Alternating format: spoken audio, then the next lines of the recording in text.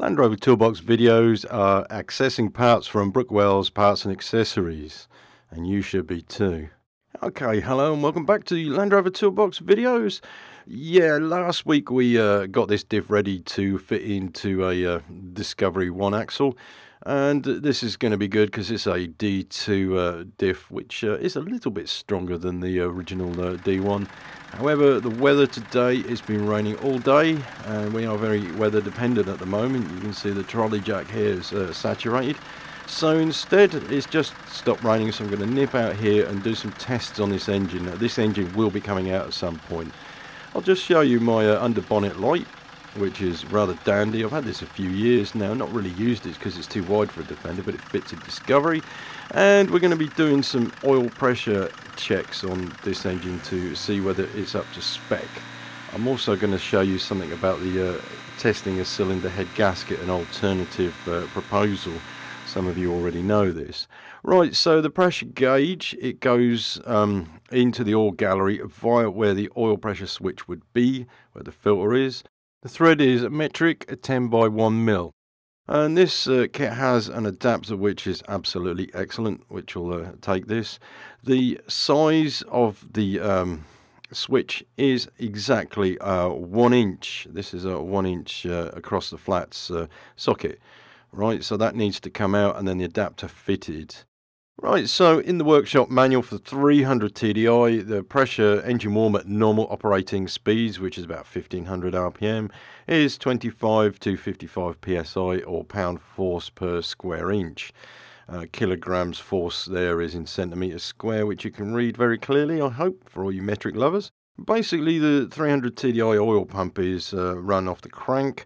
It's an expensive affair if the oil pump is worn and the casing is worn as well. And I'd advise, if you're going to buy a vehicle, is actually check the oil pressure. We usually take the reading as low as possible from the oil gallery. So you can see number 1 is the oil pump and number 5 will be the filter housing. So that's directly from the oil pump rather than reading it from the top of the engine where pressure would be lost anyway. Right, so we get a reading here, engine warm. And that will be from 25 psi up to about 55. It should not be more than 55 psi. If it is more than 55 psi, then the pressure relief valve is stuck shut. If it's lower than 55, then maybe the pressure relief valve is stuck open or the pump is warm. But we need to get an idea of what's going on. The reason you run this with a warm engine is the viscosity of the oil changes, so you want it at the thinnest point it possibly is. This one is okay. I would say there's a bit of wear in here somewhere, but to be honest with you, nothing to write home about. So yeah, that's passed, that's okay. Now, we love gauges, don't we, because we need to test things. I showed you this a few weeks back. This is a leak back or leak down test, which, to be honest with you, it is very, very expensive to set up if you haven't got the equipment. If you have, then it's not a problem. This is a very good piece of equipment to use for checking for internal condition of your engine. However, you do need to set up the engine. For instance, if it's in the car, you need to set it right.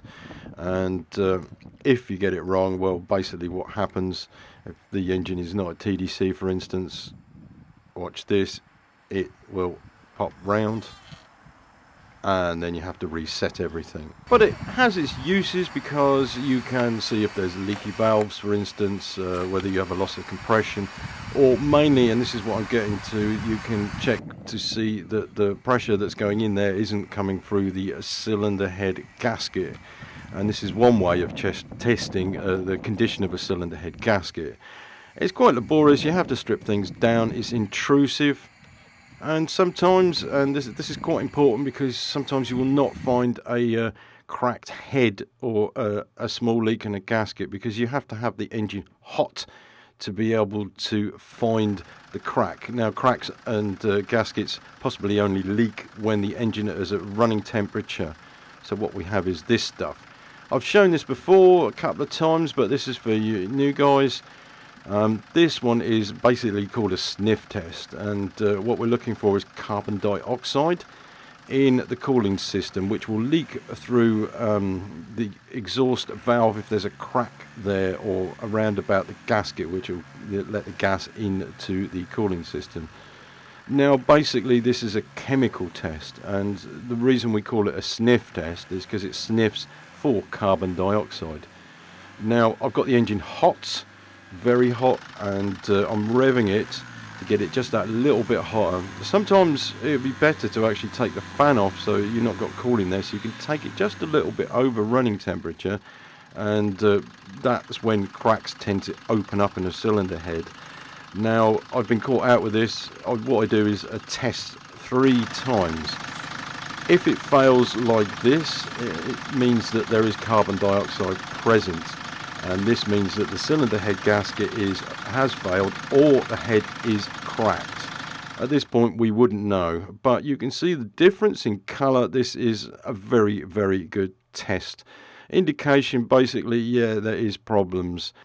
So just out of suggestion, I mean, this kit is probably about £40. It's the price of a Land Rover head gasket, or a genuine head gasket. If you're going to buy a vehicle, £40 is not a waste of money for this kit, and you can use it over and over again, which means you can help your mates out, or if you do have problems, all the better. Now I did actually cheat with this, because carbon dioxide you breathe out, and I wasn't actually blowing that hard, and I got some carbon dioxide to change the colour. So in reality, actually, this engine is all right. I got this hot and then tested it. There's no gas coming through, and basically it's all good. So I'm happy with this. This is a peace of mind test. At least I know that the head isn't cracked. I did do this test 3 times. Matty Tester said, never got that to change colour on my old 300 TDI despite a warped head and a blown gasket. Strange. Not really. If it's a warped head, then it's a no-brainer, because if the expansion tank is pressurising, you know you have a failed gasket. Now cracks will always appear around the exhaust valve, or in between the two. The inlet valve is cooler, so that it generally doesn't crack. And you'll also find that these sort of cracks open out when the engine's being pushed, so it can show up as an intermittent fault, for instance. So we need to check also the charging system, and nothing worse than taking the engine back in and finding your alternators scuppered.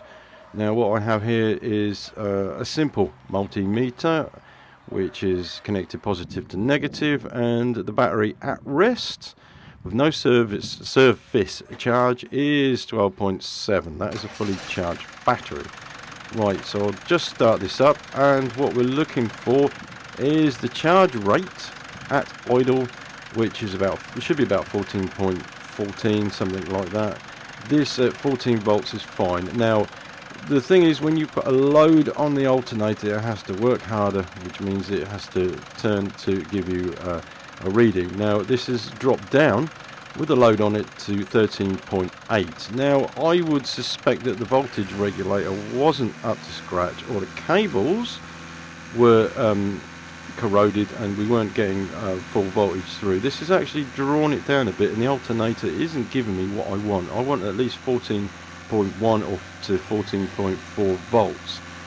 A battery is better being charged at 15 volts. However, they don't do that with alternators, because it tends to bore the batteries and evaporate the electrolyte in it. So we look for 14. It's close, but it's not really that close under load. If you noticed, I turned the lights on, I turned the heater on, and everything which actually draws a lot of amperage out of the vehicle. Now revving it up is okay. Now I'll take the load off it, and it's actually taking this up to 14.14, which is what I'm looking for. It varies basically with alternators, but 14 volts is fine. Okay, so now we have this reading. It's looking like the alternator, yeah, maybe needs a new regulator pack in it, or brushes, but it's okay at the moment. Now the other thing which we can do is check for voltage drop. On the fuse box we have connections direct from the alternator, and that's giving me a 14.7 at idle. Okay, yeah, about 14.7, 14.8, depending where I touch it. If I get a good contact, it should be about 14.8, 14.18. Okay, so yeah, that's good. Alright, I'm happy with this. Now what we do to find out if we have a voltage drop is we put the negative on the positive terminal, and then we go for the positive connection, and it will tell us here. Okay, let's just get a proper contact. It's about 0.03 of a voltage drop, which is very acceptable. Okay, you'll probably hear this at some point if you have more of a modern car than 300 TDI, and this is an alternator ripple. And basically, it is AC current that is over DC current, which is escaping into the system. Now, I'm on the battery terminals here, and this multimeter is set to AC coupling, reading at 2 volts, and it's looking for AC voltage over the DC. Connected directly to the back of the B plus terminal, you can see this is actually the ripple waveform from the alternator. Now, 0.2 of a volt is its peak, both plus and minus, and you'll see an occasional spike. That's nothing to be worried about. However, if this is a large waveform, it shows that there's a lot of AC voltage escaping into the system. Not so good, basically, because this will point out whether the diodes are failing. If they are failing, then it will drain your battery, because it will be a short to earth, for instance. This will be where you can't find a parasitic drain, and it will be the alternator that's at fault. However, this one's good, no problem there, so I'm happy with this. Now, I do actually have a parasitic drain.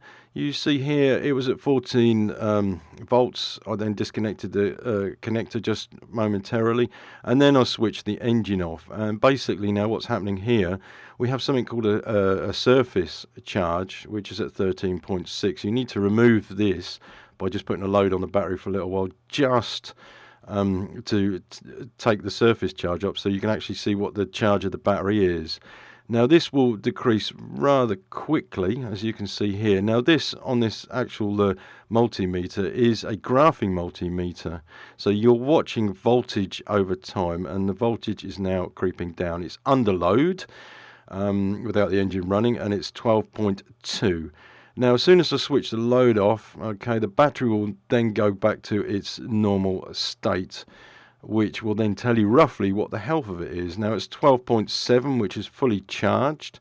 12.4 is half discharged, which means if it's just been charged up and it goes like that, it will be at 50% life, and 12 volts is a discharged battery. So we've got a good battery here as well, and I'm quite happy with these results. So it's just a few bits of information for testing vehicles. I do know where the parasitic drain is, because it's this little pig in the back here. This light is on all the time, even with all the doors shut, so it's taking power out of the battery over 2 days.